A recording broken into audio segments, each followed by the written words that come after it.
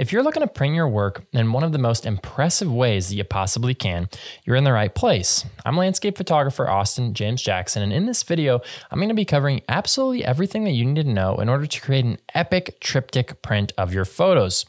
Now, if you didn't already know, a triptych is a type of print where one photo typically is split into 3 different sections. This can be done on any medium you like. Now, there are numerous benefits to printing your photo as a triptych.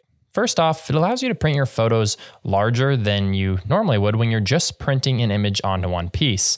Because with one piece, you're typically limited to 40 by 60 on metal or 48 by 96 on canvas or acrylic. If you shoot in the standard 2:3 ratio that most photographers use, 72 inches is the widest width that you can have printed at Artbeats. Now, if you get a triptych, you can combine 3 of the largest size prints to make an even larger image. Now, for an image with a 1:2 ratio, you could combine 3 48 by 72 inch prints for a final artwork size of a whopping 144 by 72 inches or 12 by 6 feet.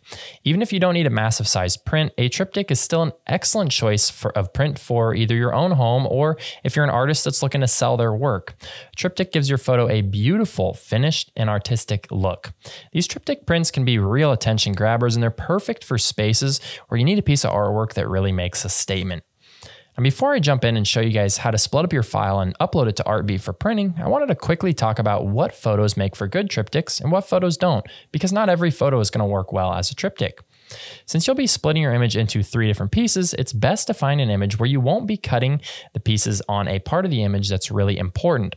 If you choose to do 3 equal-sized pieces, stay away from images where the subject lies on one of the 1/3 marks of the image, since it would then be split in half between different photos, between different prints. You can certainly play around with printing different size pieces. For example, putting 2 sides that are skinnier and 1 centerpiece that's larger. But in this video, I'm just going to be printing out 3 equal sized pieces. Additionally, look for images that have equal weight on each side of the image. Somewhat symmetrical images work really well, and images where the composition isn't too heavily weighted on one side or another are going to be the best choice. For example, an image like this one here wouldn't print well as a triptych. Notice how the 1/3 lines on the image cross over important details on the trees in the center.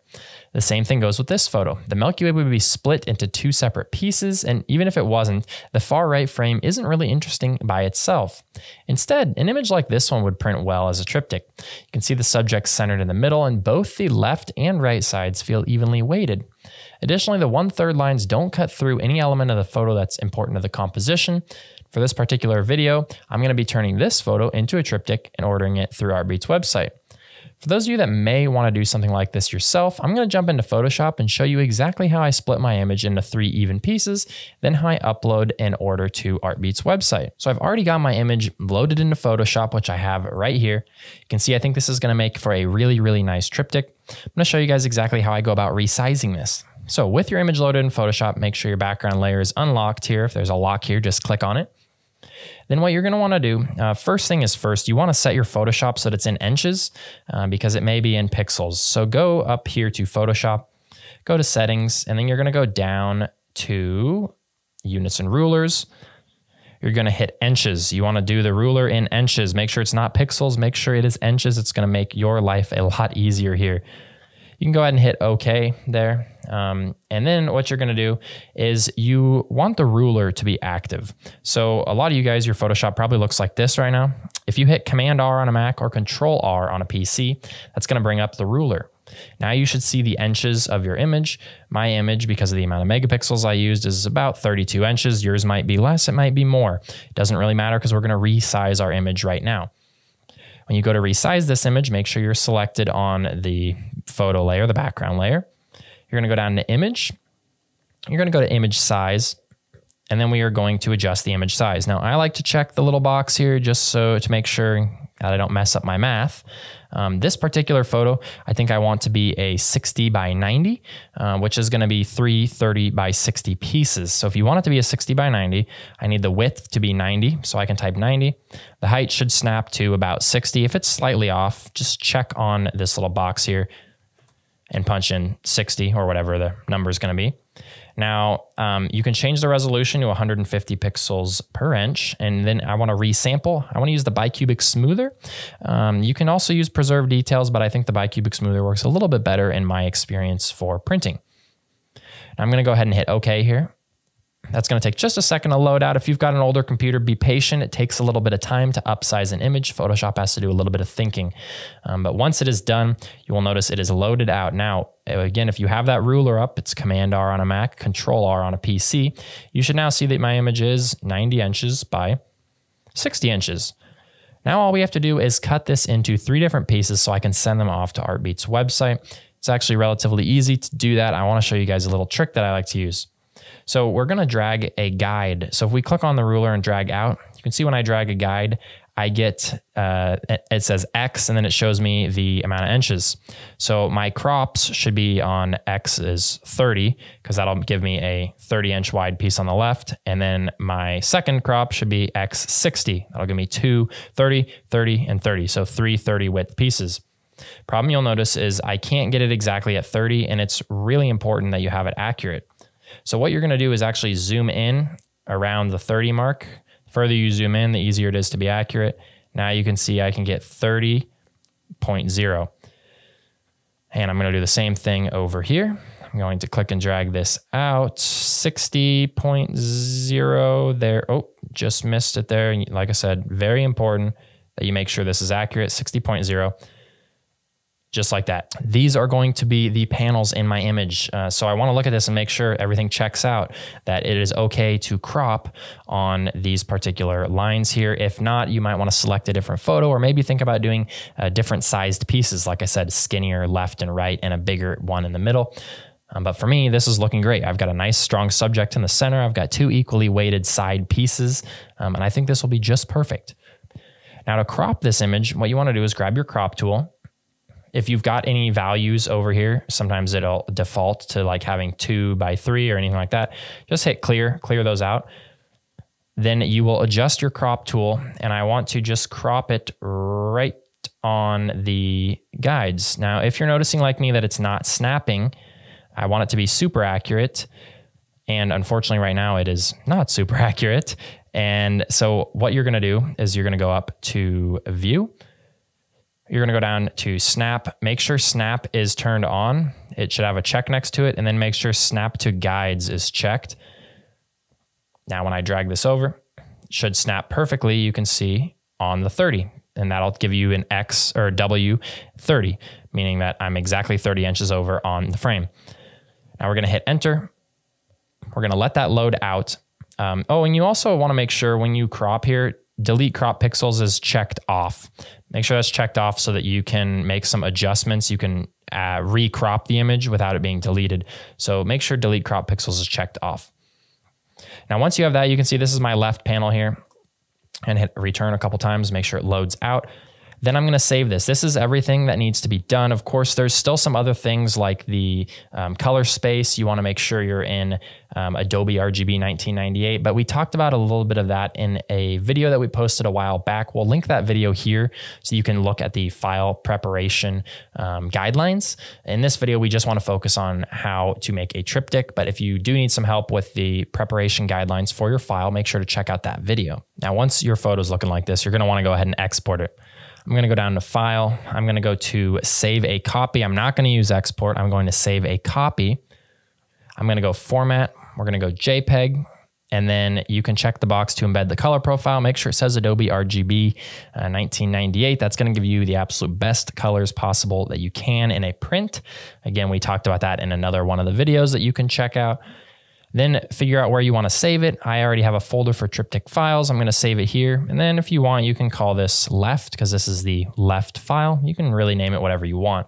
I like to call it left because then I can be a little more organized. Then you'll hit save. You want to save at maximum quality, and using baseline is totally fine here for the format options. Again, I want to make sure the matte is off here, but basically these are the settings that you want to use. You can go ahead and hit OK. You can see that's going to take a second to save. May take longer if you've got an older computer. Now, once you're done with that, you can go ahead and do the next crop. Now, when I do the next crop, I want to click and drag from the left side here. This is really important. Don't grab from the corner because we don't want to increase the height vertically. We only want to increase the width horizontally. I'm going to click and drag this over. all the way to the next line. And it should say, for the size that I'm doing, it should say the width is 30. The W is 30, which it does, which is correct. Now I can hit return again. Let that load, may take just a second. And once you've done that, you're gonna save it the exact same way as you did before. Again, I'm going to save a copy. I'm gonna go down JPEG, embed color profile, desktop, it's under Triptych files, and we're gonna call this center. Then we're gonna do this one more time. Again, drag from right there on the side, and it should say 30 again. And sometimes it might be a little difficult here. You may need to zoom in to get it to say 30. It won't always snap on that very far side, which can kind of be a little bit frustrating. But again, make sure that size is exactly correct in order for the best results. The more you zoom in, the more you can adjust this. Just like that, 30. We're gonna hit enter. It's gonna take just a second to load here. Now we've got the right panel. We're gonna go File, we're gonna go Export, gonna export as. So now we've got the right panel. We're gonna go File, save a copy. I'm gonna go JPEG, gonna save it in the same place. And we're gonna call that right. And save. Maximum quality. Just like that, we've got all our files saved. So next you need to upload your files to Artbeats website. Now it's really important to note that Artbeat will not cut the image up for you. So you can't just upload one bigger size. That's why we created the 3 separate variations, the left, the middle, and the right, so that we can send it off to Artbeat. Because again, if I sent them just the one large file and I told them to print it in 3 pieces, they aren't gonna do that. So you need to make sure that you do all 3 of those, the left, middle, and the right side, and then upload those. Here on Artbeats website, I'm just gonna click create order. I'm gonna drag and drop files, select all of those. I'm gonna let them upload. That may take a few minutes depending on your internet connection and the size of your files. For me, the files are relatively small. My internet is relatively fast. You can see it's uploading pretty quickly.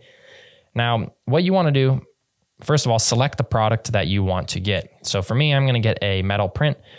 I'm gonna do the white satin. I really like satin because it's kind of like a semi-gloss, which is gonna look really nice in the space that I put it in, I think. So we'll click HD Metal White Satin. Now we can order each piece. I'm gonna order the left one first. We're gonna go down to 30 by 60 in size. For the mount, I think for this one, it's a little bit more expensive, but I'm gonna do a flush black. You can certainly do any mount that you want. A regular like natural wood or aluminum mount is gonna look totally fine, but I think for my space and my personal preference, I really like this flush black mount for what we're doing here. Then you can go down, you can do additional options if you want to do like a wire hanger, if you want gallery quality, image enhancement, any of that, you can do down here. And once you're done, you can go ahead and click add to cart. It's gonna add that one image to the cart. Then you need to go back up. You can go to where it says upload photo, click on the center photo, scroll down, 30 by 60. Do the same option, that's really important, especially if you do a flush mount. Make sure you do a flush mount on all 3 or it's gonna look kind of weird in the end. Make sure you choose the same mount, all the same options here. Gonna click add to cart. And then we can go back to upload photo, grab our one last one here, and we're gonna make sure we do 30 by 60. And we'll go down, we're gonna do flush black, add to cart. Just like that, we can go ahead and order that. This is a big print, and I'm really excited for how it's gonna look. So I'm gonna finish up this video. I'm gonna place this order, and then we're gonna pick this video back up when the print arrives. I'm gonna show you what it looks like. I'm really excited to see it. So without further ado, I'm gonna go ahead and finish this order, and I will show you guys once I get it all hung up in my house here.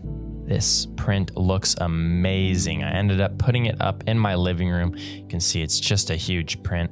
Loved that satin finish. This is in a room with a lot of windows, and you can see there's basically no glare on the print. The attention to detail in this print and just the amount of detail that it shows was just fantastic. I love looking at it up close. Additionally, I'm glad that I ordered the flush mount. That black flush mount I think looks fantastic on a triptych. Thank you guys so much for watching. If you have questions about the process, please don't hesitate to reach out to support. Thank you guys so much. We'll see you in the next one.